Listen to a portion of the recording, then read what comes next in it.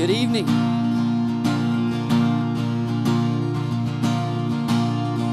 Sometimes church starts feeling like a series of pep talks that we have to come together each week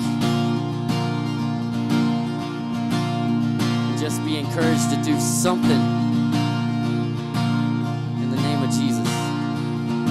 And before we know it, our lives become one big pep talk of trying to talk us into being faithful in doing something in the name of Jesus Christ. I hope and pray that each and every one of us is drawing near to Him like never before, and that there's an urgency in our hearts to go and to do and to be and to serve in whatever way, in whatever capacity we have to serve.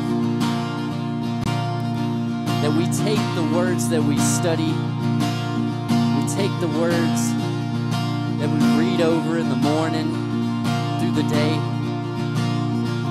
we apply those, pour it into the lives of the ones around us. It's time for us to raise a hallelujah with our lives each and every day. Sing this with us. I'll raise a hallelujah in the presence of my enemies. I'll raise a hallelujah louder than the unbelief. I'll raise a hallelujah. My weapon is a melody. I'll raise a hallelujah. Heaven comes to fight for me. And I'm gonna sing in the middle of the storm. Louder and louder, you're gonna hear my praises roar. And up from the ashes, hope will arise. And death is defeated, the King is alive. I'll raise a hallelujah with everything inside of me. I'll raise a hallelujah. I will watch the darkness flee. I'll raise a hallelujah in the middle of the mystery. I'll raise a hallelujah. Fear you lost your hold on me. And I'm gonna sing in the middle of the storm. Louder and louder, you're gonna hear my praises roar. And up from the ashes, hope will arise. And death is defeated, the King is alive.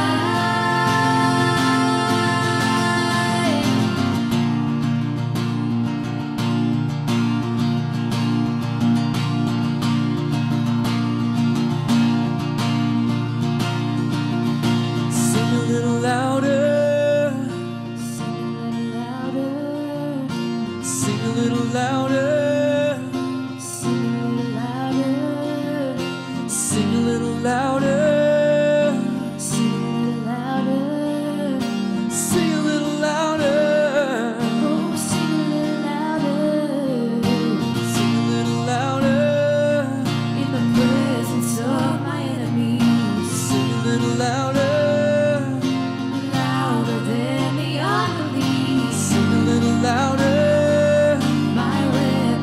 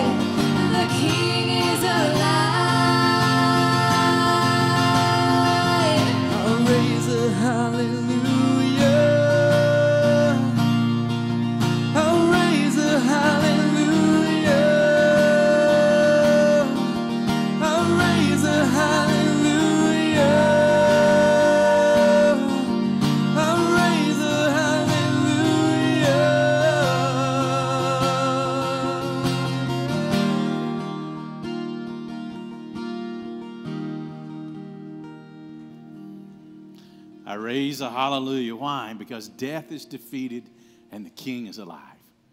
What a great, great message we have. The only message of hope, the only message of life in all of the world. Our King, our Savior is alive and well all over the planet and all over the universe. And so we're grateful to be able to sing that this evening. And I hope that you will continue to worship with us tonight as we gather together. It's going to be a very special night. It's Holy Week, Passion Week. It is the last week of our Lord Christ as he goes to the grave, to the tomb, and then as he arose. And so we're excited to be celebrating that this week. We're doing something very special. Tonight we're going to have a virtual Lord's Supper. If you did not know that were not aware of that, we're going to be observing the Lord's Supper at the end of my message tonight. And so what we want you to do, and you may not have the typical bread and juice that we typically have at our services, but you have something.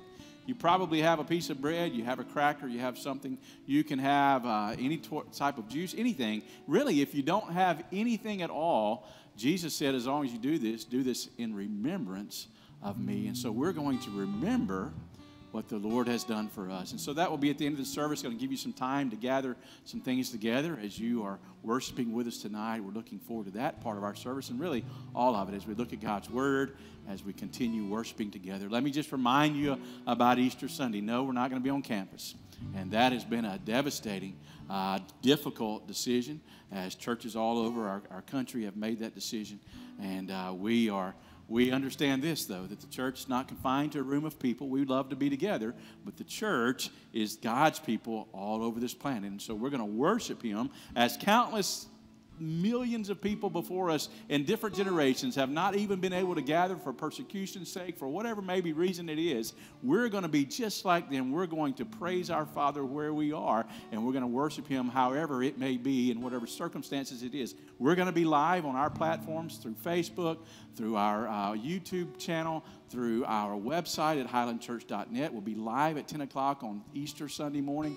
Looking forward to that. We're also going to be at 10 o'clock on 101.9. That is not going to be a tape-delayed message. It will be an Easter message that I'm going to record tomorrow.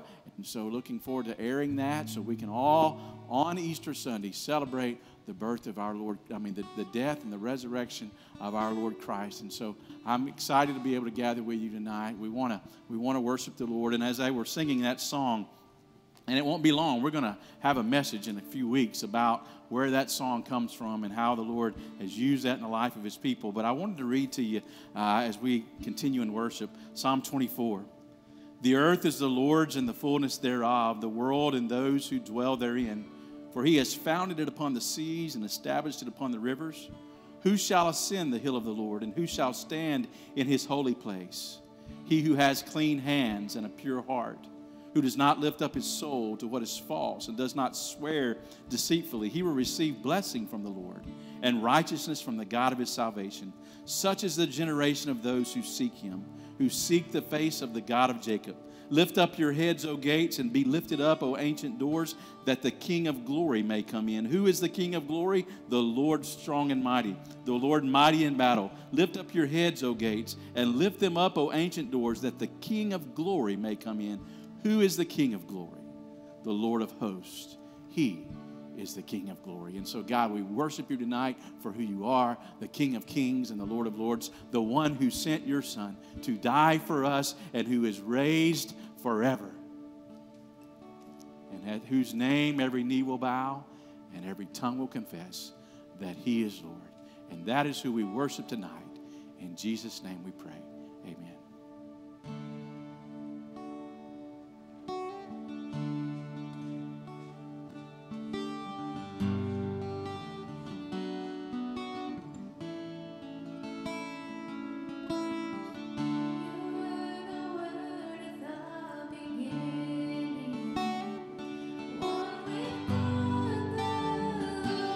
Most high,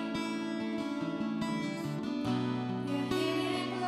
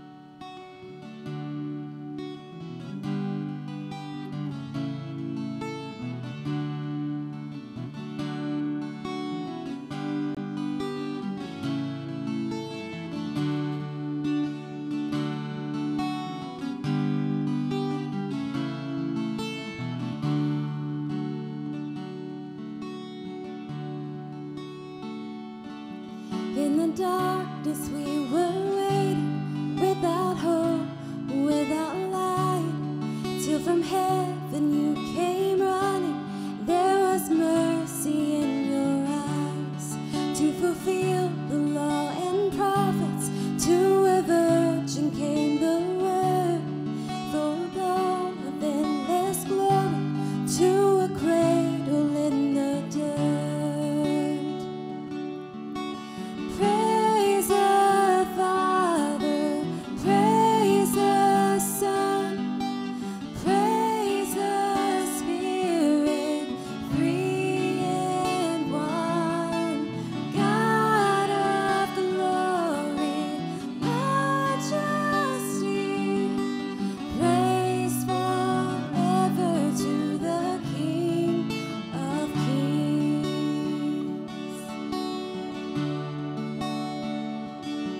To reveal the kingdom coming and to reconcile the lost, to redeem the whole creation.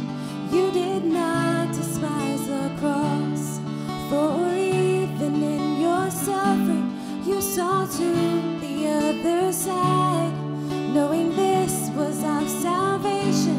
Jesus, for our sake you died. Praise the Father, praise the Son, praise the Spirit, three in one. God of glory, majesty, praise forever to the King of Kings.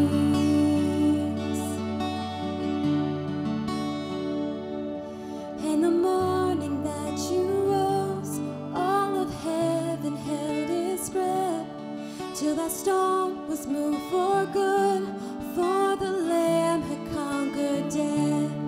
And the dead rose from their tombs, and the angels stood in awe, for the souls of all who come to the Father are restored.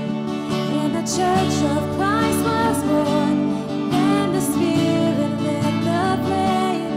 Now the gospel truth of all shall not kneel and shall not fade. By His blood and in His name, in His freedom I am free. For the love of Jesus Christ, who has resurrected me.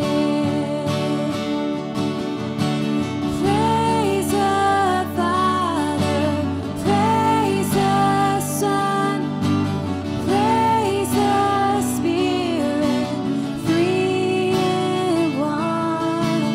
God of glory, majesty, praise forever to the King of Kings. Praise the Father, praise the Son, praise the Spirit, three in one. God of glory, majesty, praise forever to the King of Kings. Praise forever to the King of Kings.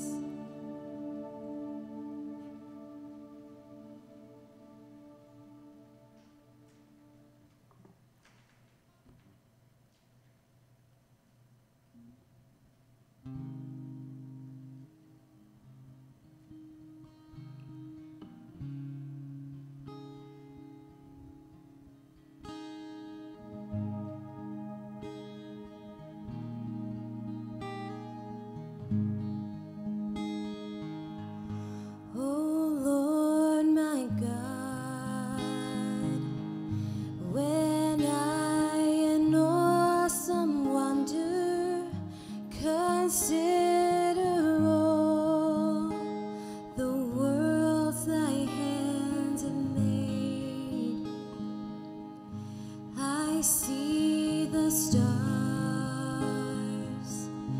I hear the rolling thunder, thy path throughout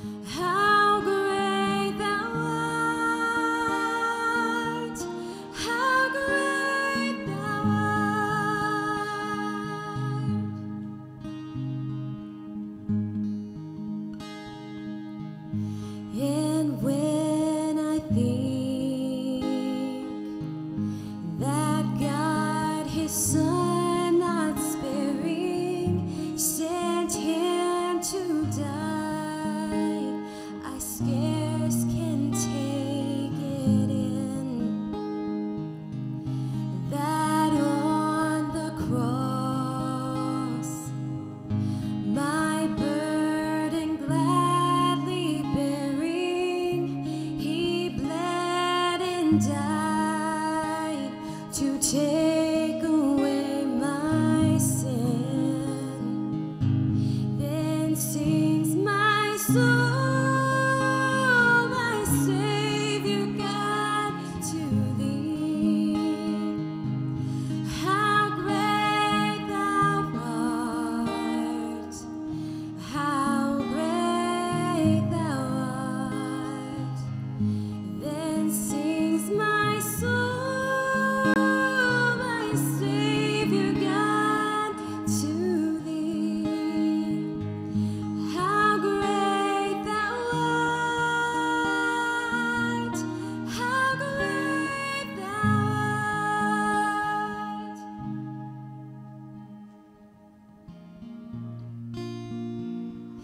When Christ shall come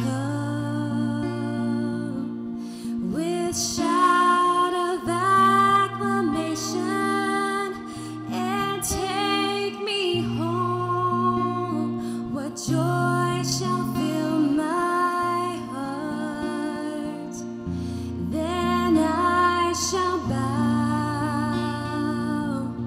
in humble adoration and there proclaim, my God, how great thou art. Then sings my soul, my Savior God, to thee. How great thou art, how great thou art. Then sings my soul, my Savior God, to thee. How great thou art, how great thou art, how great thou art, how great thou art, how great thou art,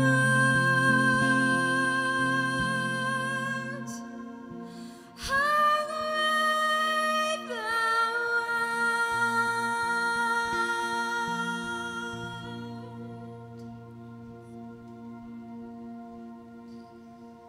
Father, you are great, you are good, you are holy, you are just, you are righteous, you are mighty, you are all powerful, all knowing. Father, we belong to you. And I thank you for that, Lord. I thank you that on the darkest day we belong to you. Father, I thank you that your word is truth, Father, and that your promises always hold. Lord, be lifted up in this time as we open your word, as we remember your sacrifice, Lord, as we remember what you've done and that eternal promise that continues to carry us on in hope for that day when we see you face to face, Lord.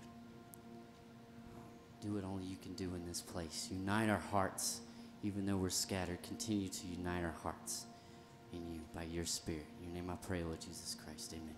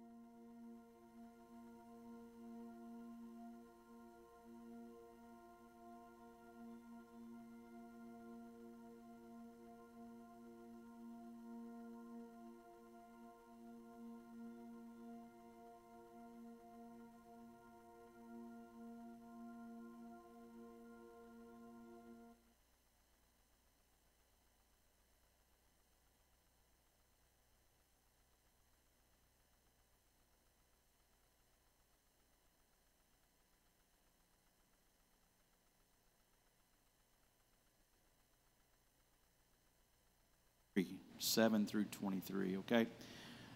Luke 22, beginning in verse 7. Then came the day of unleavened bread, on which the Passover lamb had to be sacrificed. So Jesus sent Peter and John, saying, Go and prepare the Passover for us, that we may eat it. They said to him, Where will you have us prepare it? And he said to them, Behold, when you have entered the city, a man carrying a jar of water will meet you. Follow him into the house that he enters, and tell the master of the house, the teacher says to you, Where is the guest room where I may eat the Passover with my disciples? And he will show you a large upper room furnished. Prepare it there. And they went and found it just as he had told them, and they prepared the Passover. And when the hour came, he reclined at a table, and the apostles with him. And he said to them, I have earnestly desired to eat this Passover with you before I suffer. For I tell you, I will not eat it until it is fulfilled in the kingdom of God. And he took a cup, and when he had given thanks, he said, Take this and divide it among yourselves. For I tell you that from now on I will not drink of the fruit of the vine until the kingdom of God comes.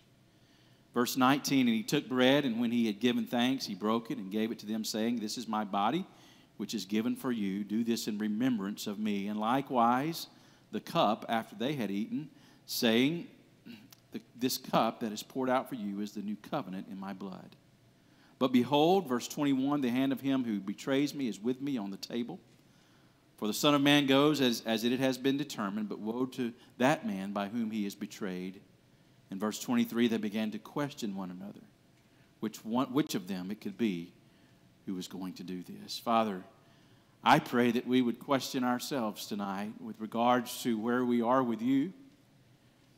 I pray for that one that does not know you tonight, that, Lord, they would see their need of a Savior. They would see their need to bow to the King of Kings and the Lord of Lords. Father, they would see their need of forgiveness for all of the things that they are trying to do on their own will never, ever pay for our sins.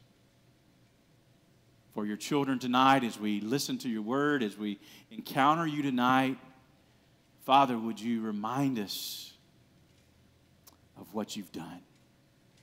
Remind us that it is finished, that you have completed it, that you have paid it all. And remind us that you're worthy of our worship. And so, Lord, may we be honest with ourselves tonight as we look at your word. In Jesus' name we pray. Amen. I want to be a little bit different tonight as we look at the word of God. I don't want to be necessarily preaching and slobbering and spitting all over the place. I just want to teach and walk through a section of Scripture that we cannot overlook and we cannot ignore when we think about when we observe the Lord's Supper. And why in the world would the Lord use these two elements? Why would he ask us to remember this? And so as we begin looking at this text of Scripture, the very first thing that we notice, and I want to remind you of this, folks, Jesus planned this trip. He planned exactly what was happening in this week that he would lose his life.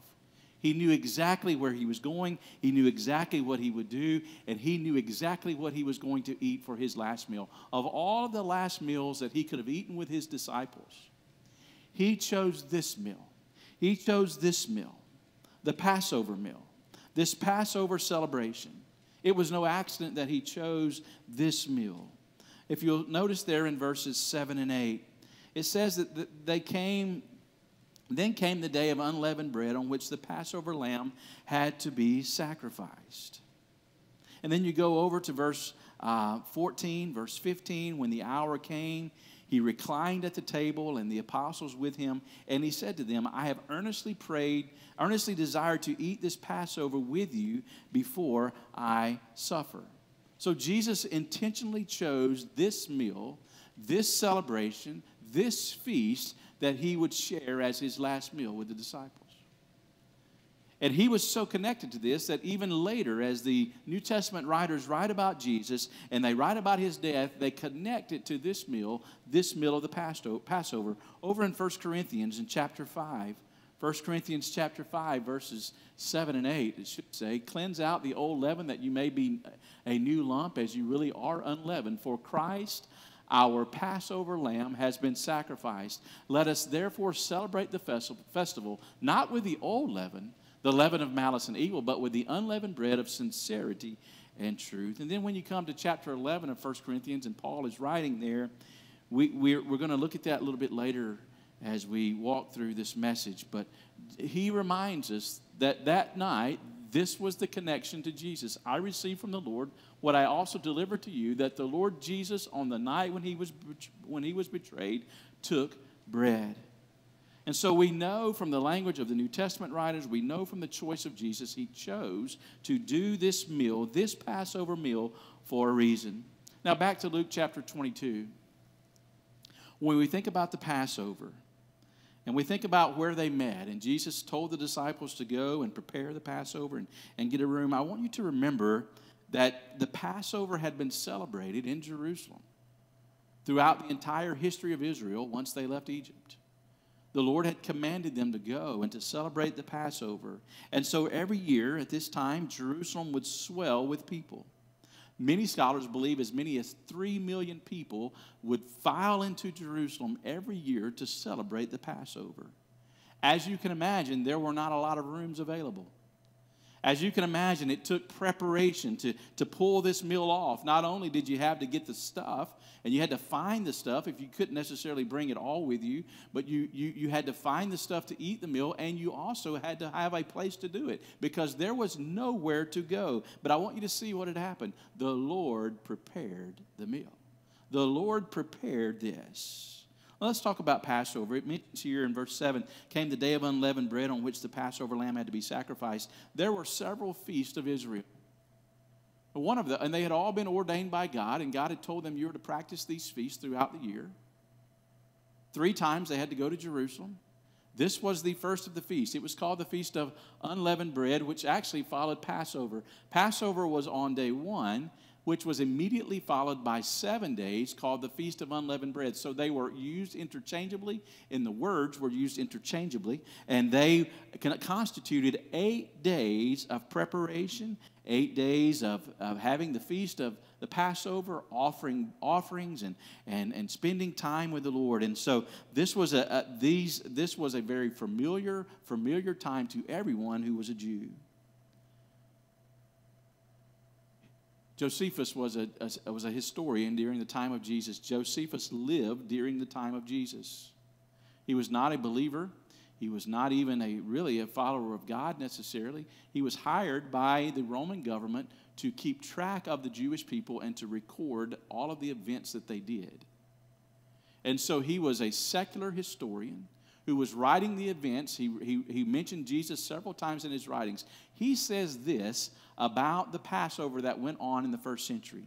He says that as many as 255,600 animals were slain in Jerusalem for Passover in the first century. Think about that, folks. 3 million people. Up to 225,000 animals slaughtered for Passover for the forgiveness of the sins of the people. He says, considering that number of lambs that were slaughtered for our sins, for the sins of the people, and considering that there was only a 2-hour window that it could be done by Jewish law, there was a 2-hour window prior to twilight that they had to slaughter these animals. Considering the number of animals and the 2-hour time limit they had, he estimates this, that it took 600 priests sacrificing 4 lambs a minute to satisfy the requirement for the forgiveness of sins. Wow. And so what we know, just numerically, what we know is that flowing out of the temple was this stream and this river of the blood of all of the animals who had been sacrificed for the sins of the people. As a matter of fact, and we mentioned it Sunday, that the Brook Kidron, that temple had a sharp drop-off down into the Brook Kidron, and that brook flowed red with blood. The history records for several days after Passover, it would flow red with blood of all of the animals that had been sacrificed for all of the sins of the people. The writer of Hebrews reminds us of something, though, in Hebrews chapter 10, verse 4. It is impossible for the blood of bulls and goats to take away sins. They were doing it, and they were thinking and praying that it would work, and it would temporarily work for a year, but then they would have to come back every year. For it is impossible for the blood of earthly lambs to ultimately remove our sins. They were pointing to a more perfect sacrifice. And this is why you can't overlook the imagery that we find throughout the Scriptures. When John the Baptist saw Jesus in John chapter 1, when he saw him, this is what prompted him to make this statement. Behold, the Lamb of God who takes away the sins of the world. Now, to understand the Passover, we need to go back to the book of Exodus. Perhaps you're familiar with how the Passover began. Perhaps you don't know anything about that. Perhaps you've not read that in the Scriptures and you're not familiar with that. We go all the way back to Exodus chapter 11.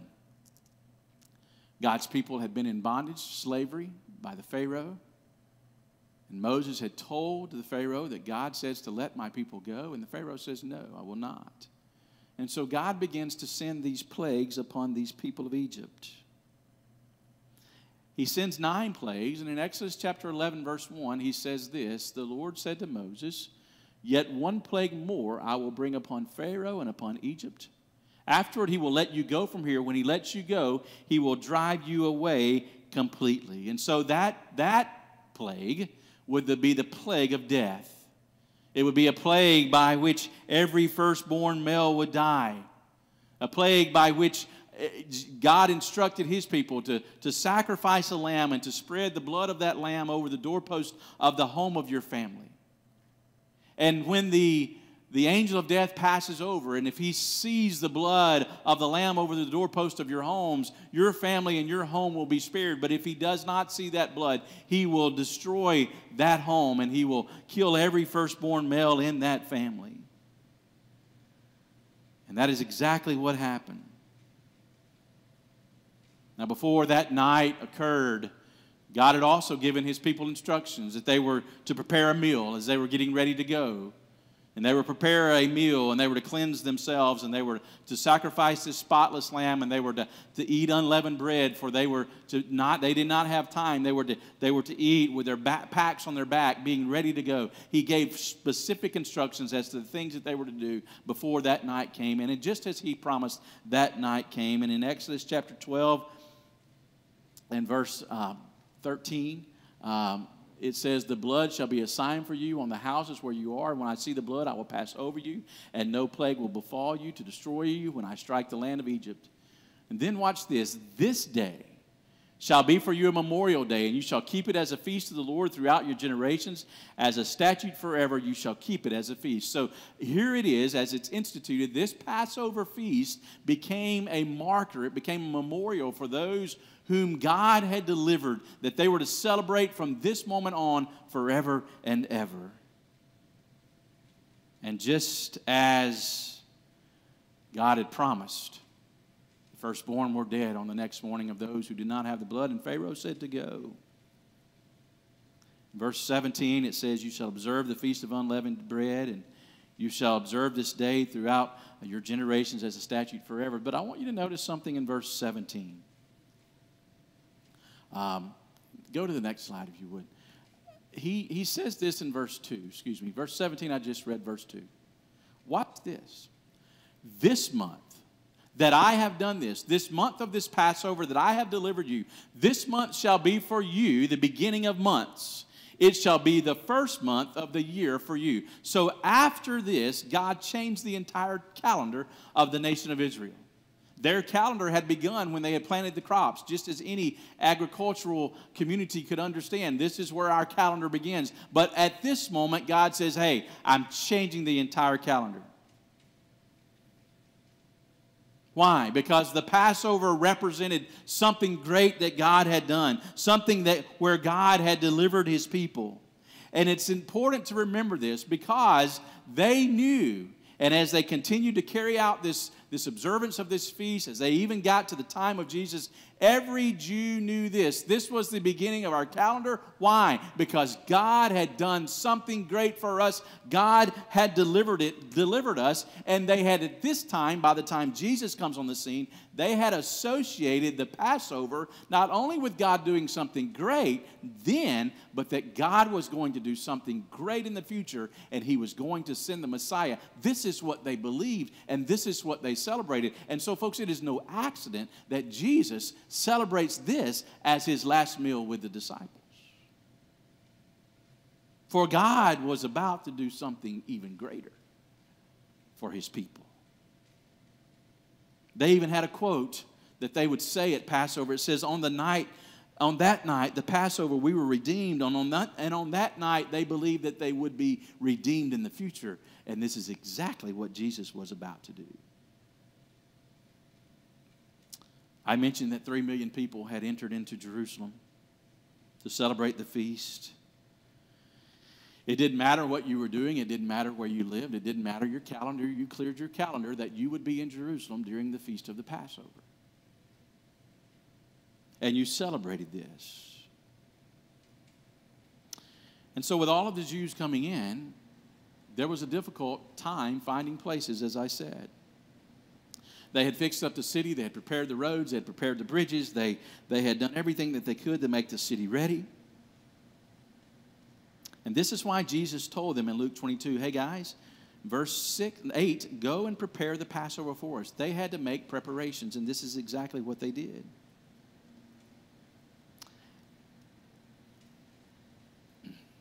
Now, let me talk about this meal. Jesus had laid out some very specific, God had laid out some very specific things that they were to do, as I said, back in Egypt during this meal. Jewish tradition had also added some other things that they were to eat and that they were to say and that they were to do. We're familiar, as we're going to celebrate here in just a moment, with this cup and this bread. But one of the things that you may not know, if you'll read this, you can get a little bit confused as to all of the mentionings of how many times they drank and how many times they ate. I want you to notice something. Look at what it says in verse 17. He took a cup, this is at the beginning, and when he had given thanks, he said, take this and divide it among yourselves. Well, then you come to verse 19. He took bread, and when he had given thanks, he broke it and gave it to them, saying, this is my body, which is given for you. Do this in remembrance of me. Well, then down in verse 20, the next verse, it says, likewise, the cup, after they had eaten, saying, this cup is poured out for you. So what you have are these different times where it says they're drinking of a cup, they're eating bread, they're doing these sorts of things. How do you know what was first? How do you know what was involved? It was a very intricate ceremony that they did. It's a beautiful reminder if you've never had a participation, participated in the Seder that the Jews call that meal the Seder meal. And it's a beautiful symbolic imagery of what God had done, and for you and I to look back on what God has done in the future for us. But I want you to know that I did not know this. There were 4 cups involved in the Passover meal. There were 4 different times that they would drink during the Passover meal, and they were very symbolic. Luke records 2 of those cups in his story. There was a cup to begin the entire meal that the leader would take and drink and begin the ceremony. And then there was the eating of a portion of the meal. And then there was a second cup. These go back to, where do we get these from? Why 4 cups? It goes all the way back to Exodus. I want to show you something, and this is very symbolic. It has very great meaning for you and me as believers. Back in Exodus chapter 6, even before the Passover had been instituted, this is what God had said to his people. Say therefore to the people of Israel, I am the Lord. I will bring you out from under the burdens of the Egyptians. I will deliver you from slavery to them. I will redeem you with an outstretched arm and with great acts of judgment.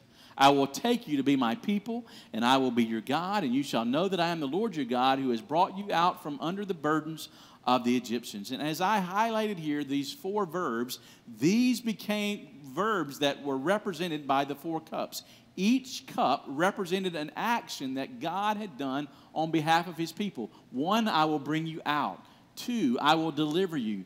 3, I will redeem you with an outstretched arm and with great acts of judgment, and I will take you to be my people.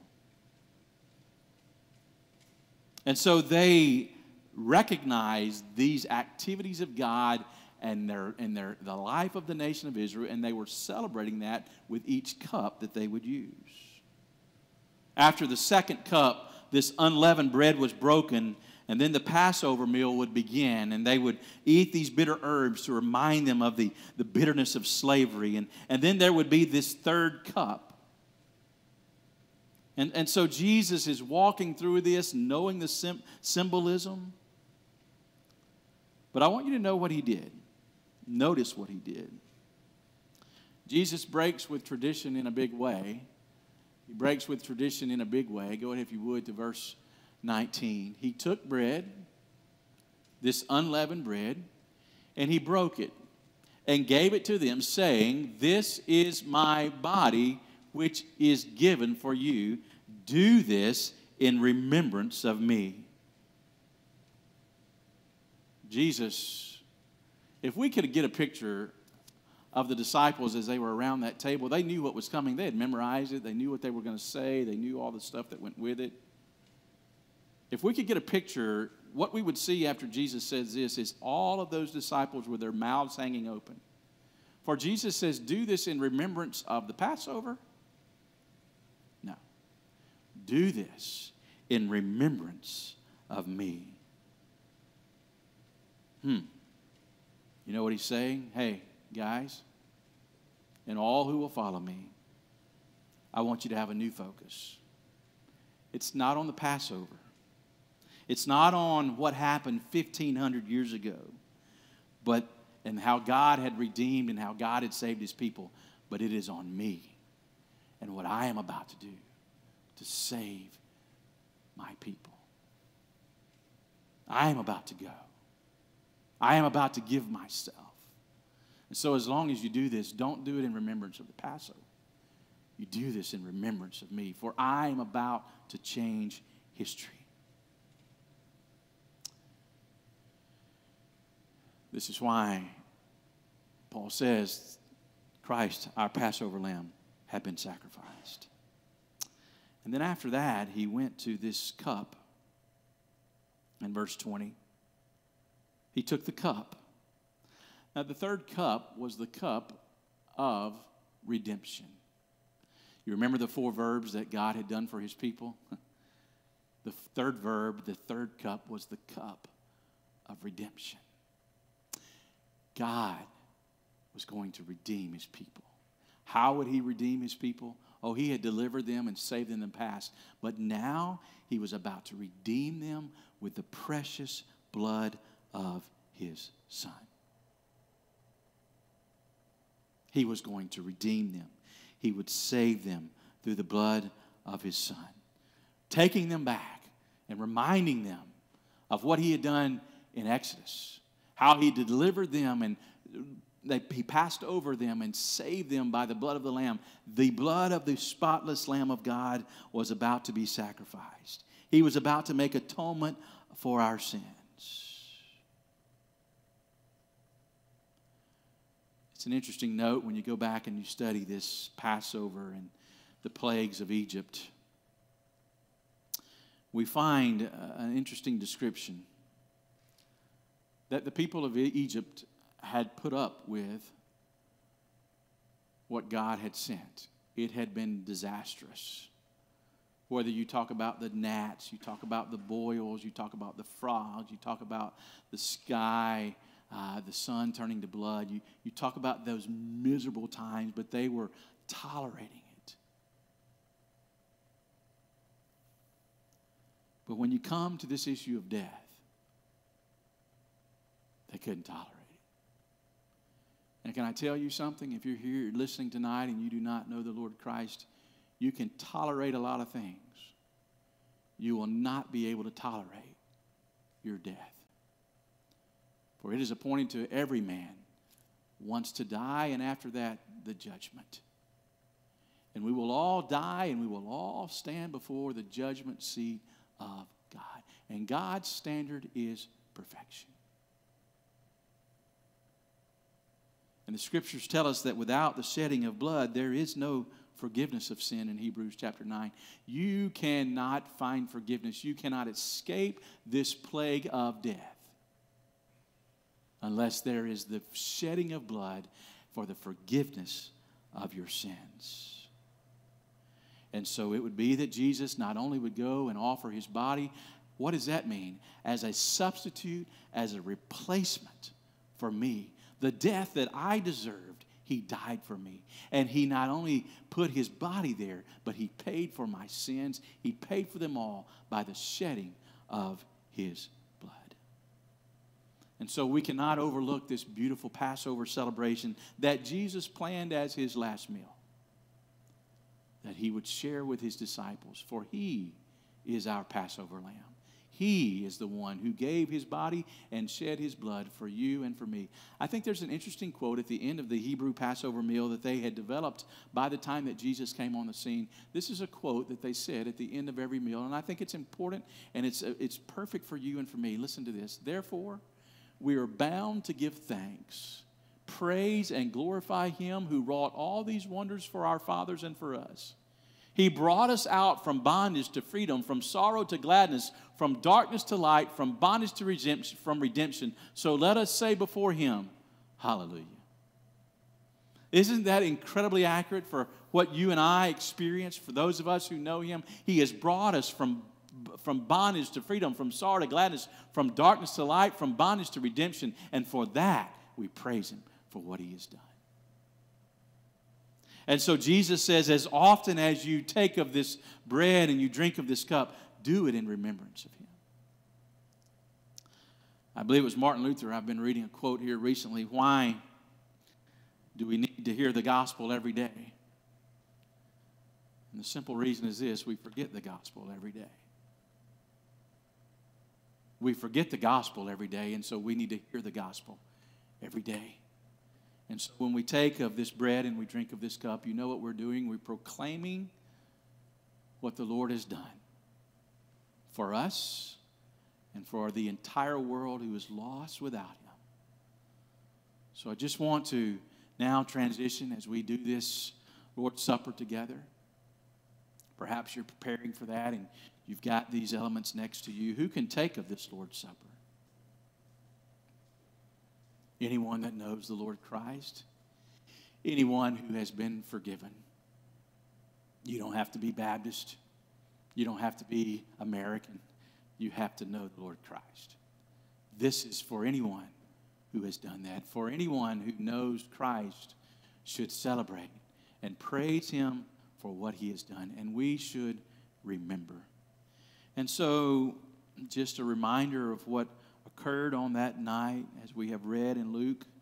But Paul gives an account as well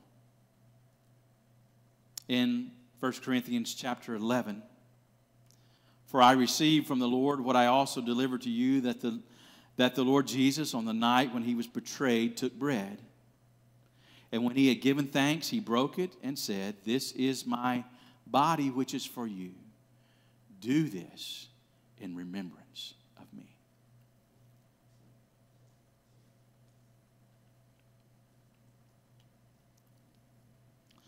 Father, we thank you for the substitute of your life. You took our place. Where we deserve to die, you took our place. And so, Lord, we're grateful. And so we remember the substitution of yourself in our place. You giving of yourself for us. Thank you. In Jesus' name we pray. Amen. And then in verse 25, Paul says in 1 Corinthians chapter 11, in the same way also he took the cup after supper, saying, "This cup is the new covenant in my blood. Do this as often as you drink it in remembrance of me."